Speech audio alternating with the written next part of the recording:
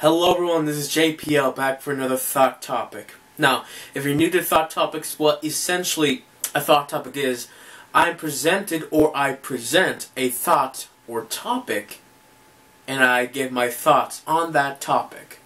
So, the thought or topic that I want to bring up for this thought topic is the Golden Age. Such an interesting thing. I don't know what got me interested, but the Golden Age is just a concept that we all like to think about. The point in life where things were at its best. We were the most happy, the most peaceful, the most prosperous in life.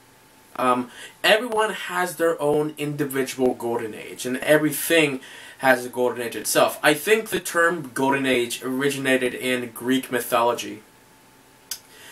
And there are actually 5 Golden Ages, which the first is gold, the second is the silver, the third is the bronze, the fourth is heroic, which is an odd age to have, and the fifth is iron. So, the fourth being heroic, I don't know.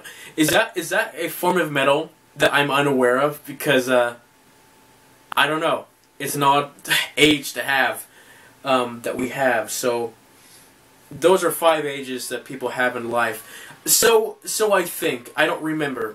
It's been a while since I looked this up about the Golden Age in Greek mythology or something like that. But essentially that's what I believe what the concept is. So maybe I can go over what some Golden Ages are. So first things first, I'll just go over what is potentially the Golden Age for My Little Pony and the Brony fandom. If I'm going to be honest, I think the Golden Age lies between 2011 and 2012. Those 2 years I consider the Golden Age of the Brony fandom. And let me give my reason for that.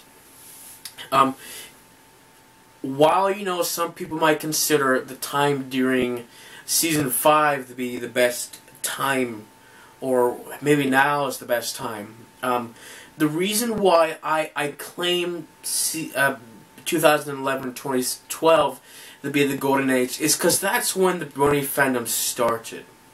That's when they first started being this community.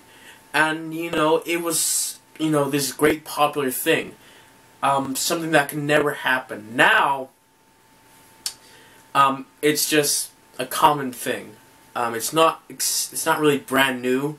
It's not really this momentous moment that you've never done before. It's now something that happens, that existed, and you're going to do it again. And even if you go to the first time, everyone else, most people there, have done something like this before. And so when I say 2012 and 2011, because of the first time, the feelings and emotions that you get for the first time are the best thing that you can ever have. So the Brony fandom, I feel 2011 and 2012 is the Golden Age.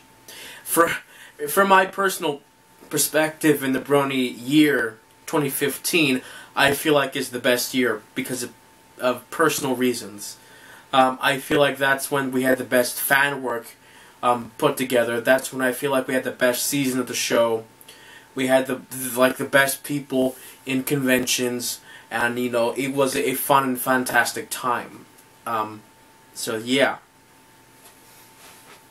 Now there's Doctor Who. Now I can't speak too much about Doctor Who, but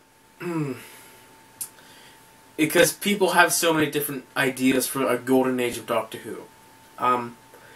If I'm going to be honest, there's bias into what I have to say. I think that the Golden Age of Doctor Who, and I'm talking about the new Doctor Who, New Who, lies between 2010 and 2013. From Season 5 to the Day of the Doctor, even the Time of the Doctor. The whole Matt Smith era, I think, is a Golden Age. Because that was when Doctor Who became very popular in the US.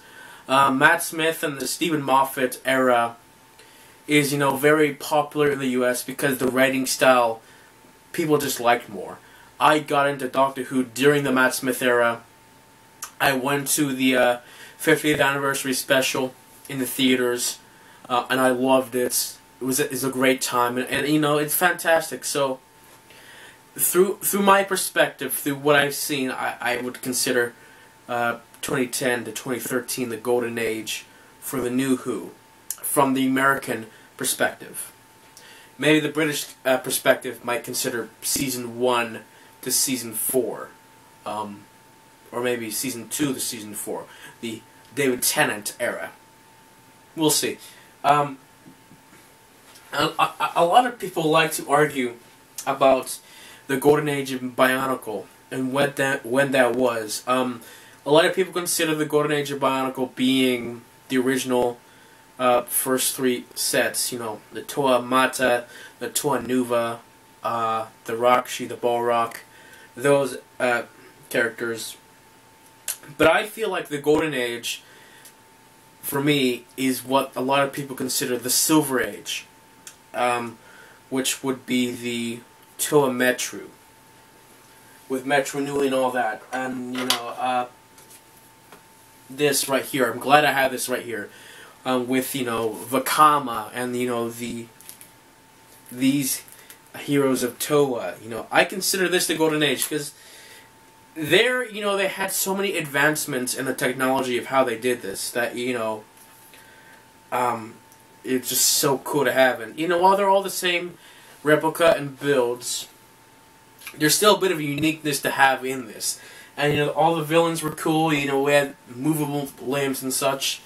So innovative in this time that I feel like this is probably the best time, because this is probably when a lot of people outside of the U.S. became fans of Bionicle. Now, there is a term, the golden age, for comic books. Now, I don't know when that is. I don't remember.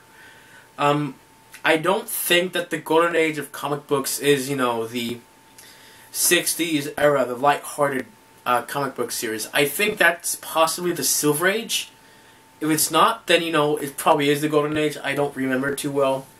Where, if you watch Batman the Brave and the Bold, that style is pretty much what I'm talking about. The whole campy humor, the Adam West Batman, a perfect example. So in DC Comics area, they call that the golden age. I could consider the time with Frank Miller, the Killing Joke and the Dark Knight parts, possibly be my version of a golden age, because those are my favorite stories. For that, I can't exactly nail down a golden age for Star Wars. A lot of people might consider it just the original trilogy, which I'll probably have to agree with that, because that's when everyone agreed that Star Wars was fantastic at the time. Because, I grew up with the prequels. I love them. They're my favorite Star Wars movies. However, I do feel like for the fan base, during the original trilogy, that was the best time for them.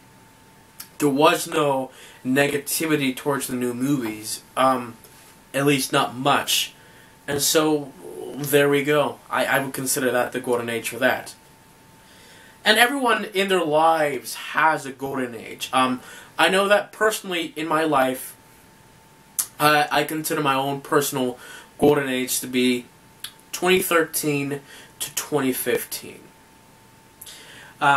Because the best moments of my life happened in those years. And the worst moment in my life ended that era. But it was still a good year, a good era for me. Pretty much what started the golden age was, of course, Doctor Who, with the 50th anniversary special, The Time of the Doctor. That whole year, 2013, was great, because that's where I got into things that, had the biggest influence on me. I got into Minecraft, which was a fun game, good learning opportunity.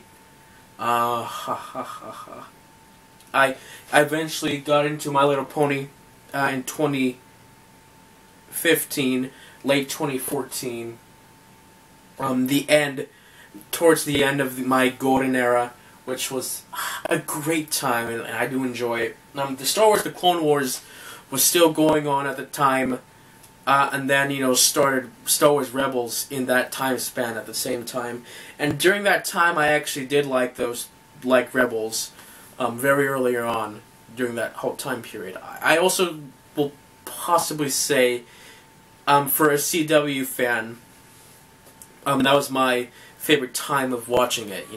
Seasons 1 through 3 of Arrow, seasons 1 and 2 of The Flash was the only thing we had at that time, and I feel like those were the best parts of those shows. Other things that, during that time that I found the best was I got into more video games. More of the video games, knowledge of it, more of the story of the games, and, it was good. I love that time. 2015 was a great year for video games, I feel. This year is a good year for video games. Something that I want to add here, this is an add-on, a separate video type thing, is like during my golden age of the 2013 and 2015, that's when I got very much into reading books as well. I read so much of the Giver trilogy. I loved it so much. I got into Hitchhiker's Guide to the Galaxy. I read the 5 books by Douglas Adams. Fantastic books. I enjoyed them so much. I loved them. I tried reading The Lord of the Rings, only got through 18%, maybe 19% of the whole trilogy. I got to where our characters got to Rivendell, and that's pretty much it. And then, of course, once I got into the writing fandom during that year, I got into a lot of the fan fictions. I read, the big fan fictions, Milo Wadashi, Cupcakes, Rainbow Factory, and then, of course, Fallout Equestria.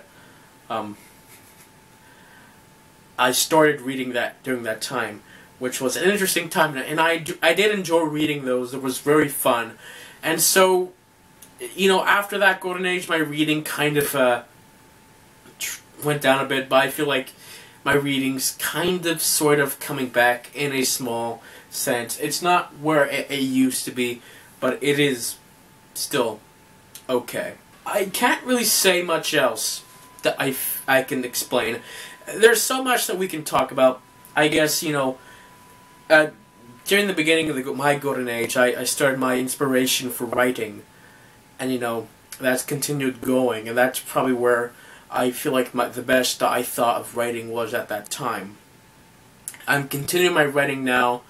I do feel like now I have the better grasp of my writing, but I still enjoy the fun I had the first time. So, people's golden ages will actually change when life goes on. Because 2013 and 2015, it was the best moments of my life. But I do feel like in the future, that could actually turn into the Silver or Bronze Age. Maybe even the Iron Age. I do feel like there could be more things that happen in life that become the best times of a year. Normally, the best time of your life is when you first get married, and then you first get a kid. Great, beautiful times. And so, through the perspective of a Christian that I'm going to put into this, our golden age hasn't arrived yet. What we've just experienced now, what we consider our best, is actually the Iron Age. Actually, no, it's below iron. It's like silicon. It's tinfoil compared to what's coming, which is the second coming of Jesus Christ. When we're finally in heaven with God, that is the golden age that will last for the rest of eternity. And it will be glorious. Imagine such a golden age. Take heed. Look at the golden age in your life and know that it will get so much better in the future. That's all I have for this. So yeah, thank you guys for watching, and I'll see you all next time. Bye.